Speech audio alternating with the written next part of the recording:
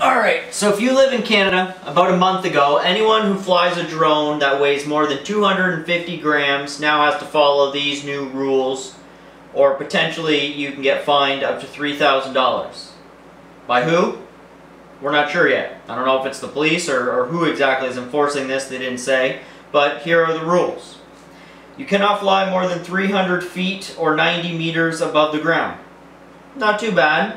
Most of the states that have regulated, they've gone with 400 feet, but 300 feet's not bad. I'll cut to a little clip with me flying at 300 feet. Gives you a decent perspective, so not a bad place to start. This one here is pretty crippling though. You cannot fly within 250 feet or 75 meters of any buildings, structures, vehicles, vessels, animals, or people.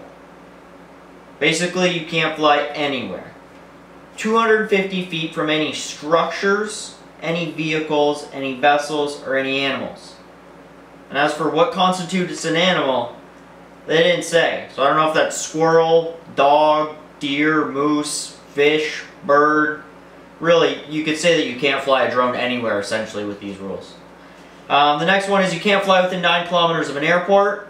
So that means anyone south of Toronto, if you live in Ontario, you can't fly anymore. Sorry. There's a few little tiny spots scattered throughout that you know, don't quite meet those 9-kilometer radiuses. But basically there's enough airports scattered throughout southern Ontario that you can't fly anywhere. And even for anyone that lives around me locally, pretty well the county is now completely off limits other than around Sandbanks and just around the south tip of the county right along Lake Ontario. Anywhere within Belleville is now off limits because of the helipad. So you really have to be careful and watch where you're flying.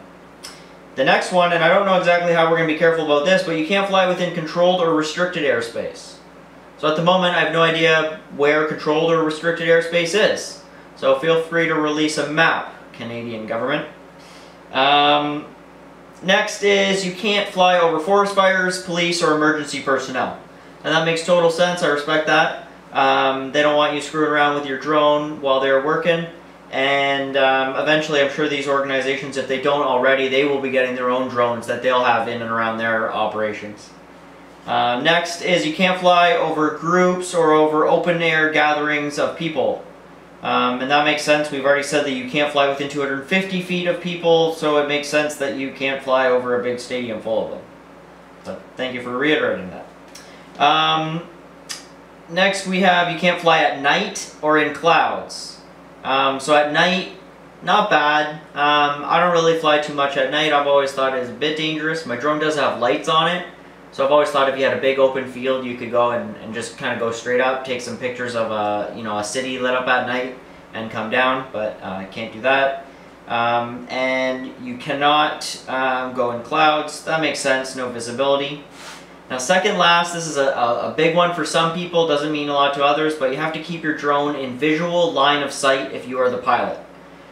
Meaning you cannot wear goggles and view what the drone is viewing while you're flying.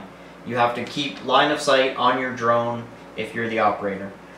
In the States, what a lot of them have done is you have to go with a buddy system. So if I'm wearing goggles and flying my drone, I have to have someone with me that is watching my drone for me.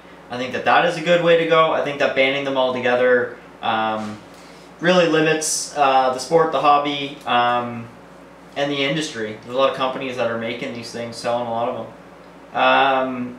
And you can't fly more than one drone at a time.